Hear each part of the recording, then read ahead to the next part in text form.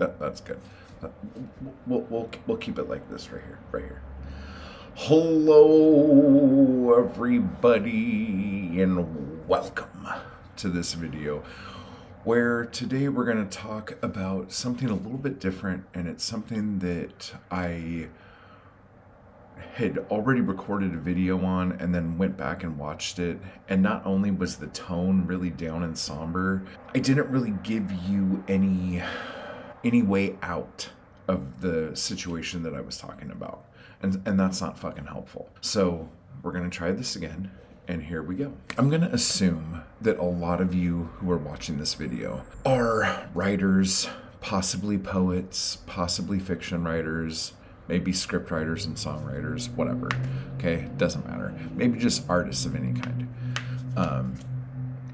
But I'm gonna assume that you're watching this because you want to grow your audience, or you want to just grow in general. You want to be a little higher than you were before you started watching my videos, okay? So with that said, one thing that I see people do all the fucking time, and it fucks them up, is they get community confused with audience.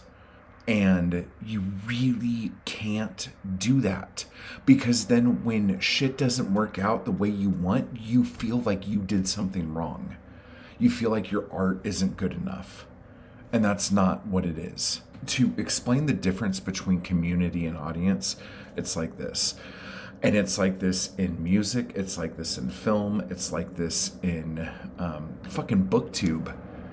Okay? If you have like events that you go to, let's say you read, we're talking about poets right now. You read at events, okay?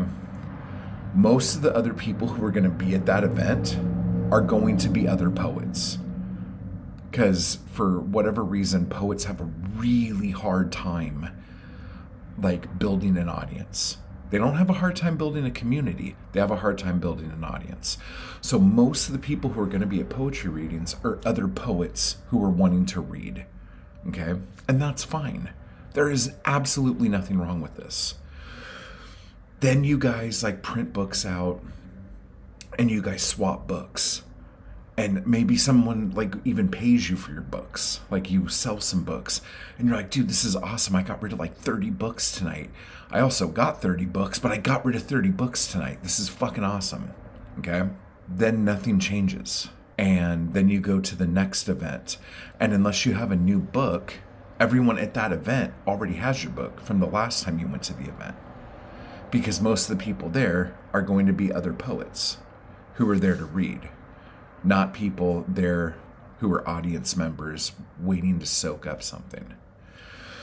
Now, the more cynical fuckers out there right now are going to be going, you can't say that, you haven't been to every fucking thing, blah, blah, blah, blah, blah. Yeah, but I'm old as fuck, and I've been through all of this shit 100 fucking times. And if any of you have ever been in a band, you know what it's like. It used to be you go to a show, there might be some people there who are actually there to like hear music, but most of the like giving stuff out and doing the back and forth is with other bands.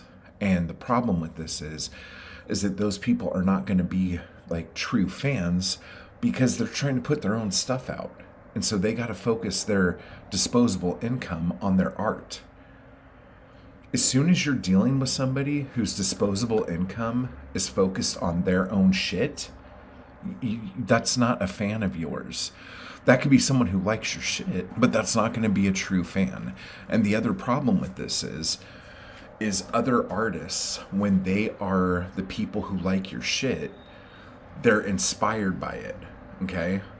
And then they create art because you inspired them. But there's going to come a time when your inspiration isn't strong enough anymore, and they need an inspiration from another artist. And they keep looking and they keep searching. And that's what a good artist is supposed to do. So when you base all of your, like, oh, my fan base, if it's just a bunch of other artists, that's really not going to work out well, okay? You need it to have fans with disposable incomes, okay? There are different ways you can do this, I guess. What I would challenge you to do is to look at, if you have a mailing list, if you have like an Instagram or whatever, whatever it is that you track, a Substack, whatever it is that you track your audience on. If you go through there and look, and the majority of those people are other artists, you're running the risk of not growing. And when you're not growing, that means you're stagnant. And when you're stagnant, that means you're dead. Okay? This is just something to keep an eye out for. So then how do you fix that? You fix that by reaching out to people who aren't artists with your work. And that sounds really fucking weird, and it sounds really foreign to a lot of us, but it's what you got to do. You have to expose people who aren't other artists into your work. Now, let me say this. Is it okay for you to give your stuff to somebody who then becomes an artist because of your inspiration? Yes, that is awesome. And I'll tell you why this is awesome. Because that person becomes a true fan because you popped their cherry, okay? All of you can think back to the one person who got you into shit, and you'll always be a fan of that person, no matter what. There's been tons of people you've been fans with on the in-between, okay? But the one who started you on this journey, you fucking remember. And you probably remember where you were, what you were reading, what you were doing. That's how magical that experience is, okay? So I've been blessed enough to be able to have, with all of the art that I've made, to constantly have a fan base outside of other artists. Because I learned early on in the fucking punk days, dude, you cannot count on other bands to be your fans. You just can't. And there's nothing wrong with everybody else. It's just, you can't.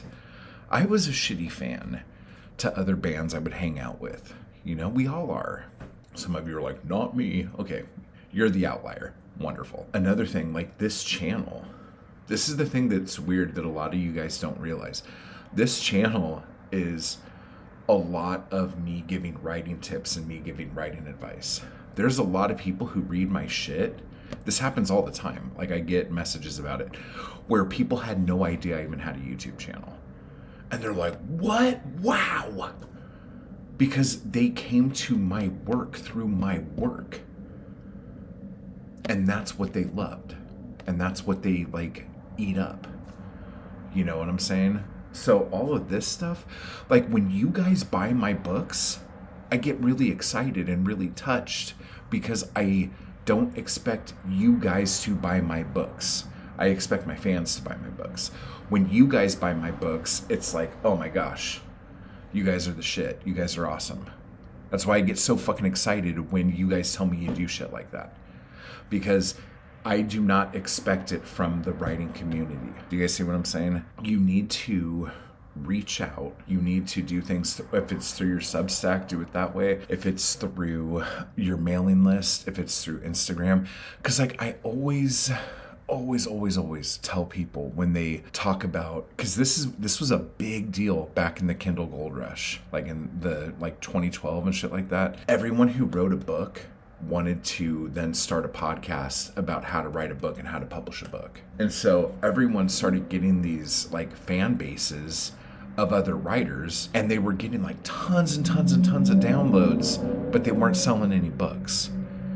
And they couldn't figure out what the fucking deal was. They couldn't put it together. You know what I'm saying? That's just another thing. So however you do your outreach, however you do your marketing, you have to make sure you're marketing your art to people who want to read art or who want to take that in. Do not ever market your art to other artists on how to make art. Like, I hope that makes sense. Oh, so going back to the community versus audience thing. This is why when people get excited about like doing events and being a part of groups and communities and shit like that, why I just want people to temper their expectations, because that first time is gonna be fun and big and awesome, and you're gonna either sell or give away a lot of your shit.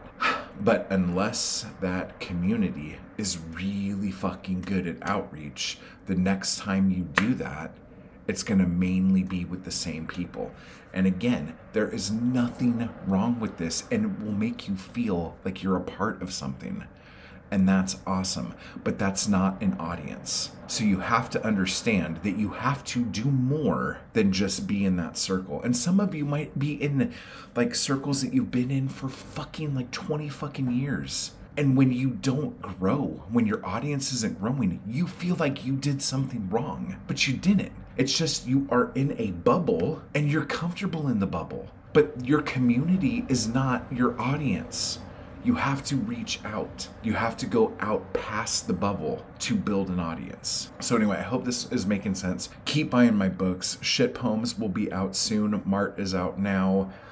Type Hard, everybody. Type Hard merch should be available down below. And I'm going to be doing a fiction writing week-long workshop in October. So pay attention, keep your eyes out for that. All of the stuff I'm going to be talking about in there is also useful for poetry, okay? Because it's all the same thing. Type Hard, keep buying my books. Poetic Anarchy for life. And I will talk to you all later.